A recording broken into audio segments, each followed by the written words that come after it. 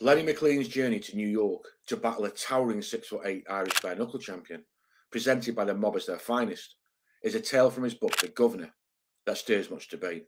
Why? Because Lenny's life is such a fantastic tale that he is still being debated to this day by fans and detractors alike. Critics argue his book is a work of fiction, omitting defeats to professional fighters from his memoirs. These points, while valid, don't conclusively prove that Lenny's New York adventure is a fabrication. His fans will argue that his immense fighting ability is there for everyone to see on footage of him beating the legendary Roy Shaw twice and his numerous other fights. Underworld figures who knew Lenny also say he was one of the toughest and best street fighters London has ever seen. The fight, as per Lenny's timeline, likely occurred in the mid-80s, a time when 5 families held New York's reigns: the Gambinos, the Genovese, the Bonanos, the Colombos, and Lucchese's. An aged ex-mob boss is said to have orchestrated this organised fight to pit New York's toughest versus London's hardest fighter. Could this enigmatic elder have been a smokescreen for Wilf Pine, the respected underworld figure in England? Wilf Pine would not have been an old man at that point, would have been late 30s at most, but was the point man for the mob in the UK. There was a whole documentary to be done on Wilf's amazing story. He was a revered figure in gangland London and in New York, with close ties to the Genovese family through his friendship with Joey Pagano, a senior mob figure. As Lenny narrates his arrival at JFK, whisked away in a limousine, given the 5-star treatment, the details paint a vivid portrait of 80s New York, from the vibrant leotards in Central Park to the businesslike demeanour of his host stripping Rolexes. It's a depiction so rich in detail, it asks the question, is it a recollection or a reimagining of the writer? The alleged opponent, a colossal Irishman of colour named John McCormick, remains a mystery, his existence hinted at only by sparse references that might well be from the Governor book itself. I'll now read Lenny's recount of the brutal fight, after which I'll share my views on the account. But what do you think? Drop your thoughts in the comments. I'm always interested to hear what you all think, especially those who knew Lenny and his friends at that time. He was a big bastard, 6'8", 24 stone, give or take a pound. He was stamping up and down and punching one clenched fist into the open palm of the other, over and over again. Our mates with their suits are there, and they had some hired help to do the running about. The suits know what they are, so they were quiet, polite, and behaved like gentlemen. But the help, because they're F-all, were dressed up like spivs and gangsters and looked like extras from The Godfather. There was one light bulb above our heads, and most of the help were wearing sunglasses. The one doing the Cagney impersonation checked me over to see if I was clean. It was like being in the nick, I thought. Any minute now he's going to feel around my nuts and I'll down him, gun or no gun. I could see he was carrying from the bulge in his jacket. He didn't know, and the fight was on. I took my head down, flew at McCormack, and drove him back against a concrete pillar with a flurry of tight punches. As he backed up, I swung one to his forehead, cracking his head against the post. If he hadn't grabbed hold of me, I think he would have gone down, because for a second his eyes rolled up. I was being crushed by his massive arms, and I couldn't move. Down came his head to knock me senseless, but I got mine in first and did his nose. He let go of me, and I got 4 rib breakers into him, then jumped back and kicked him as hard as I could in the balls. He was wearing a codpiece, so it didn't have the effect it should. Rattled him, though.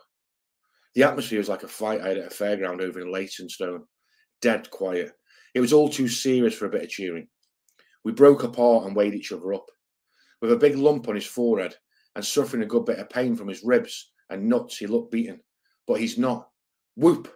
Look out! He came at me like an effing bull. I sidestepped, clenched both fists together and smashed him in the kidneys. My belt and his own momentum carried him into the hired help, and I was right behind him, knocking them all over the place.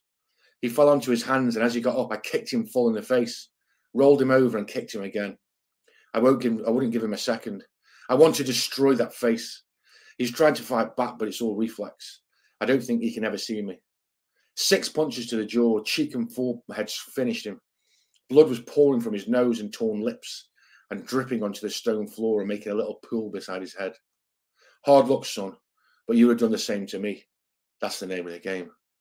Funny, really. I've just smashed the family's best, and you'd think there would be a bit of fuss, but there's no reaction at all. The suits handed over a briefcase with the money, wished us all the best and were gone. They never even looked at their man lying flat on the deck, bleeding, and still sparked out. 20 minutes later, me and my pals are back in the hotel. My hands have come up like balloons. Both busted again, I said. I think we better get out of here.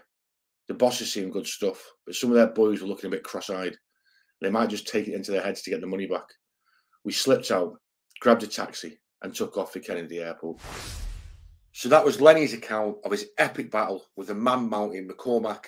But what do I think the truth is behind this story? Previously, I did a video on a fight Lennie had in Glasgow, which his detractors swore blind was a lie and a fabrication. I've now had the fight verified and have been given the name of the man he actually fought. I shall put that and pin that in the comments of that video. I've also got another story of Lennie searching for a very well-respected and dangerous gangster in Glasgow on the orders of Arthur Thompson Sr. that he was paid to bash up or worse. Now, this isn't featured in any books out there, and I'm waiting for permission from the person involved to talk about it, but points to the willingness of Lennie to travel to carry out heavy work. On the spin side, I've studied Lenny McLean's book, which is a really, really good read about the insight of Lennie, and a book written about Wilf Pine, but find no reference to that particular fight. Doesn't mean it didn't happen. Wilf in particular is very old school, and in the book, he doesn't give much detail and a lot between himself and some of the London lot, which I also know to be true. In fact, a friend of mine was writing a documentary, or was going to do a documentary, may still do so, on Wilf. He's got some crazy stories about him as well. Really interesting character. What I will say, though, is that Lennie did go into work in film in the States. It's clear he had ties there, so I don't see why it's not possible that this fight took place. Many UK fighters have travelled over since on the underground scene to challenge US fighters and vice versa. So on the whole, I would say I think it's a true account. It's very likely exaggerated. Detractors will point out that Lennie does seem to fight a lot of 6'8" fighters. But that aside, it's confirmed within the underworld, and I've been told this personally by respected figures, he did take part in many bare knuckle fights, which they'd seen themselves. One person I spoke to, who's a well-respected London face from the 80s onwards, said, I know Ron Stander came over and fought Roy Shaw, and he had mob guys with him. We helped Roy out with his training, but we're involved with Lennie. But it wouldn't have surprised me if he did go across the pond. He was a dangerous man bare knuckle. Boxing didn't suit him. Len was good friends with Mickey O'Rourke, the actor. He went on to say, the mob guys who came over with Ron Stander had their rooms robbed by some of the chaps and said they'd never come back over. I was too rough over here. Now, that was a friend of mine who was a well-respected face in London telling me about the Ron Stander situation where the some of the chaps had robbed the rooms of the mob guys that came over with him. Ron Stander was like the first great white, well, not the first maybe, but one of the great white hopes of Americans heavyweight boxing, and Roy Shaw fought him. So there was these, ties from England to America. In fact, there's a photo which I'll put in now of the craze with Sonny Liston. There was lots of ties going back and forth, especially in the fight game. So if the likes of Decker Heggie can go over and fight in America, or Americans can come over and fight the Geordie bare knuckle fighter, I forget his name now, and there's been plenty back and forth, I don't see why Lennie wouldn't have done that in the past. As my friend said, he certainly had the bottle to do it. Okay, so I hope you enjoyed that. Let me know your thoughts in the comments.